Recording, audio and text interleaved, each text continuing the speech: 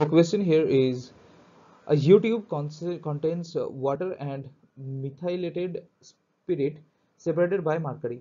The mercury columns in the two arms are in level with 10 centimeter of water in one arm and 12.5 centimeter of spirit in the other. What is the specific gravity of spirit? Since the mercury columns in the two arms are equal, the pressure exerted by the water and the spirit column must be same.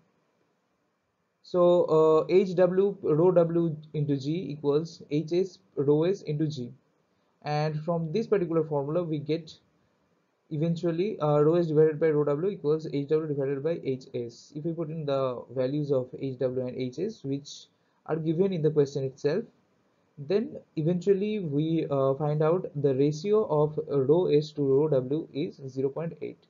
So and also we know from the definition that this is actually the specific gravity.